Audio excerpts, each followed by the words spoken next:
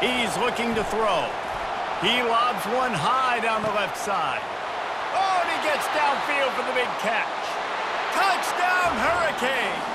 And once he found some daylight, it was time to make a house call. And how about the bomb? The long field all the way across the field. Big-time play, big-time throw. Receiver runs underneath it, takes it to the house. Huge play for this offense. On the run from inside his own 5. And the coverage team gets the returner on the ground. The Seminoles have it back. They'll try to get that offensive spear flaming. They'll throw it on first down. Oh, he's going to try to hit him deep. He's got it on the left. Afterburner's coming. And he takes it all the way. They couldn't stop him. Touchdown, Seminoles.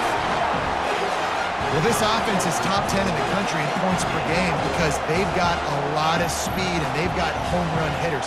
They score fast. They don't need 10 plays to go down the field. You saw it right there. They've recruited well.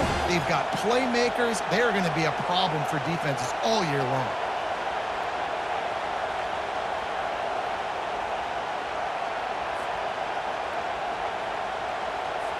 On to attempt the try. And the extra point is true, and they're on top by 7. Let's go to the studio now and check in with Kevin Connors. Kevin, what do you got? Fellas, I think at least a portion of your audience will have an interest in the one that just finished up.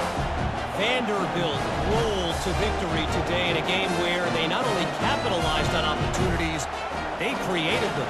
And that's the way this coach wants them to play.